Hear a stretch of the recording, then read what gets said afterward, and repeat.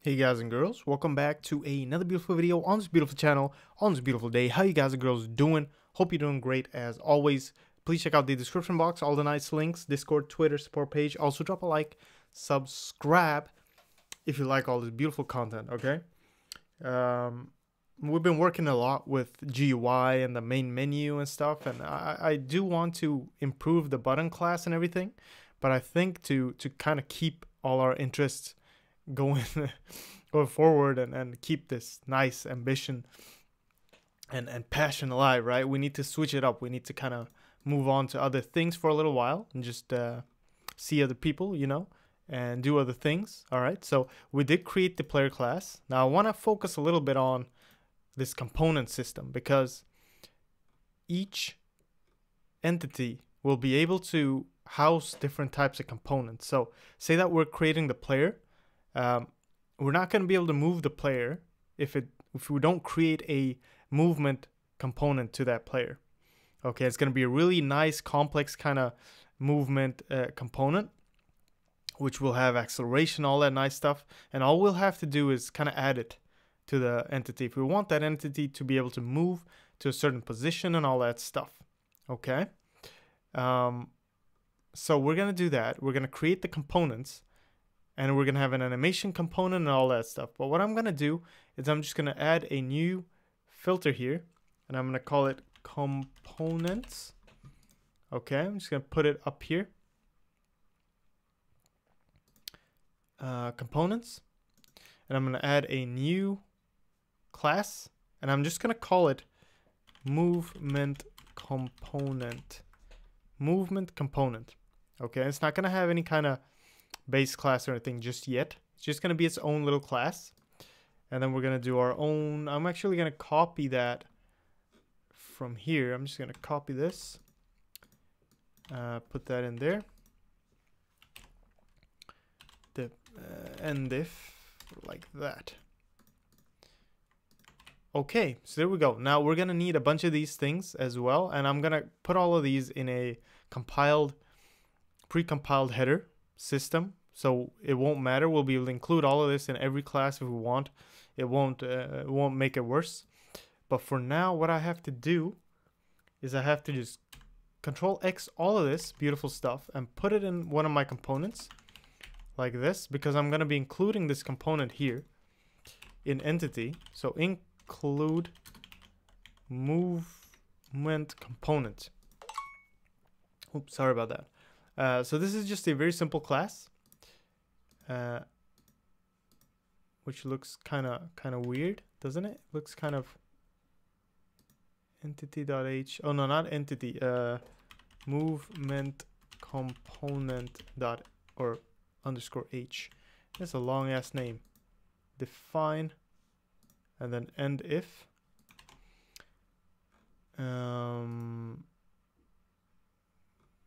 Yes, I think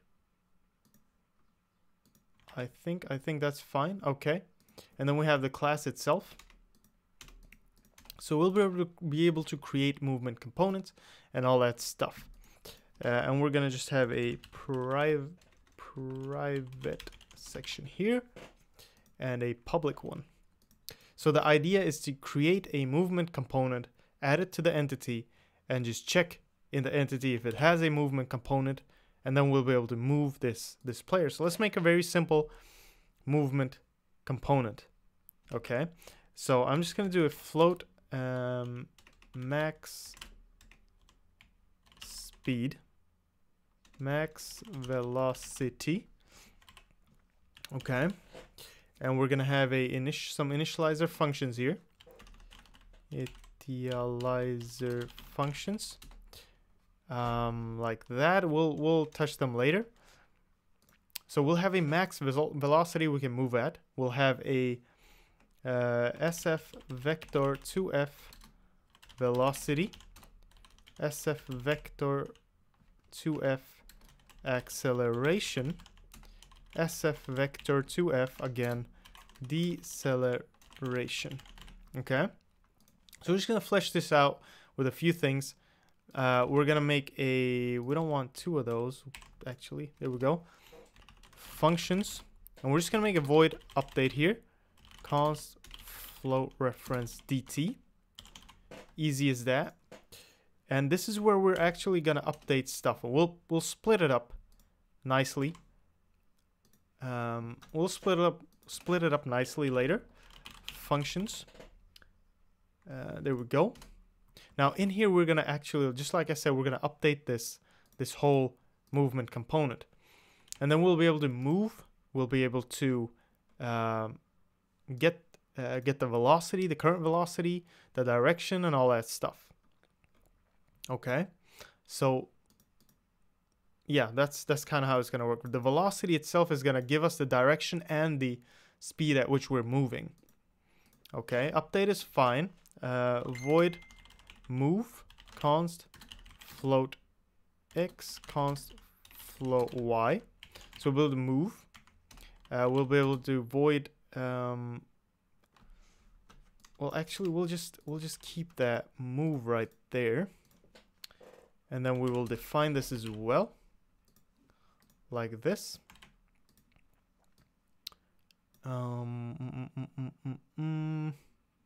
This is the direction in which we are moving. So I'm just gonna say dir x and dir y, like that. And then the movement speed, the max speed, is actually within here anyway. Cool, so we just did that. Now to make it very simple, very simple, max velocity, very simple movement component. I'm just gonna put this. This is all that we're gonna use right now. So we'll be able to create a movement component with a certain maximum velocity, and when we move the character, it will move it with that velocity. So that's pretty nice. That's pretty nice. Okay, so this velocity.x equals,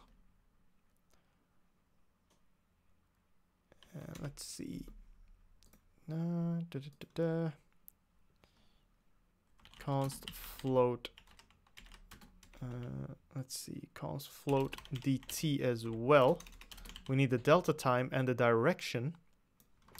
Actually, we'll put it right here after everything.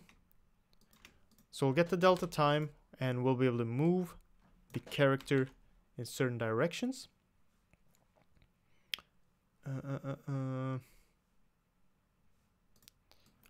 Or wait, you know what? Skip the delta time for now. Skip that, because when we... Oh, sorry about this. Hit the mic. When we move the character, let me think. We're going to assign delta time at that movement. Not right here. Alright, so this max velocity multiplied by dir x.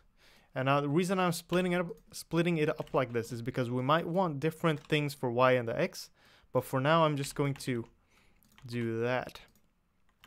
And then we'll be able to move with this velocity in different directions. And there we go. There we go. Pretty much. And once you move this, the final movement is gonna be when we get the velocity. Okay, so just thinking here a little bit out loud, because what we want to change the velocity. I want to be able to get the velocity and then move the character. So we're just gonna create some accessors here to get the velocity back.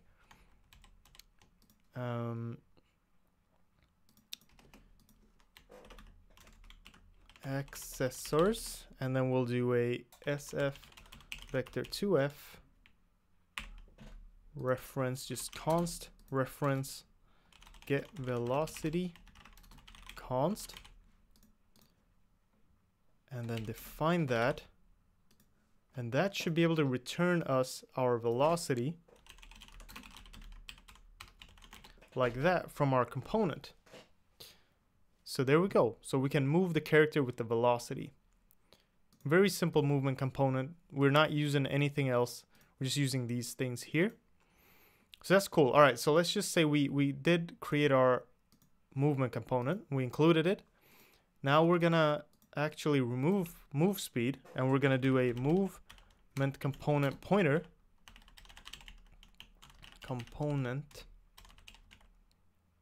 Okay, just a little pointer. And then we're gonna go in here let's close everything else and open entity.cpp. Remove this and just say this movement component equals null. There we go. Boom. And what initializers do we have? We don't have anything for that. Void create movement component. And what do we need for that? We needed the const float max speed for that, max velocity, I think it was called. Okay, so there we go. Now we can create a movement component using this function for this entity. That's what I want. So it's going to be several steps, okay? And that's pretty much what we want. We want several steps to safeguard us from creating random dumb shit. And all this is going to do is this movement component equals new movement component with the max velocity right there. So it creates a new movement component for us. And that set position works if you have a sprite, but move, let's see. So that is the final movement. And movement should only work if you have a sprite and this movement component. So if both of those are set, what I'm gonna do is I'm just gonna remove all of this before the DT, and I'm gonna say this movement component dot get velocity. No. Movement component dot get velocity. No, get velocity. And I'm pretty sure you can just do it like that. Yeah, there you go. So you get the vector to F, multiply it with DT, and there you go. So now you can move your character around. And that's great. That's pretty much what we wanted. So we have a movement component if we create it for ourselves. And to do that in player, all I'm gonna do in init components right here is I'm gonna say this create movement component with a max velocity of maybe 20.f, something like that, and then we'll have created the movement component. Easy as that. So there we go. Pretty much done with the video. Nothing more to do except test this out. And I think it's in game.cpp where we actually move the character. Update. No, it's game state. Sorry about that. So just open game state and we'll see where we move the character. There you go. So here is the player move function. Let's go to the player or the entity's move function. Let's see how that works. So move, it actually moves the sprite with the movement component. Also, what we need to do before that is this movement component dot move, and then we need to actually give it the directions. There X, there Y. And there are better ways to do this. We will talk about that. So this sets the velocity. Sets velocity. And this uses velocity. So what you could do is you could actually send a reference to the sprite in here and let this function do everything for you. Okay, and that's probably what we're gonna do in the next video, just clean it up, because this is more to show you the different steps. And I might have been dumb and forgot that, but still, we don't have a lot of time, so this should work. So let's just run this and let's see if this works properly. So we can have a little movement component, then we could just update the movement component to decide how the players or entities will move using this acceleration. So I just do new game. So it's moving around. It is moving. I did set it to 20 though. So whoops, I did set it to 20. So before I just leave you, go into player. Let's just give it 100 or something like that. 100, because we are using delta time. So yeah, we are using delta time. So there you go. Now we have 100 here, and we can actually start playing around in the movement component later on, adding let's just put this into the components folder. Also, I put players into the entities folder. Now we can start playing around with this. All right, we can actually go in here and use right in here, we can actually use acceleration and everything. That's what we're gonna do in the next video. All right, so stick with me. Thanks for watching. Hope I didn't go too fast. I was trying to kind of slow down, but if I do go too fast, please tell me. I'll try to slow down even more. Thanks so much for watching. Check out the description box, all that beautiful stuff. Have a great day. All right, have a real nice day. Thanks for all the support, and I'll see you guys and girls in the next one. All right, bye bye.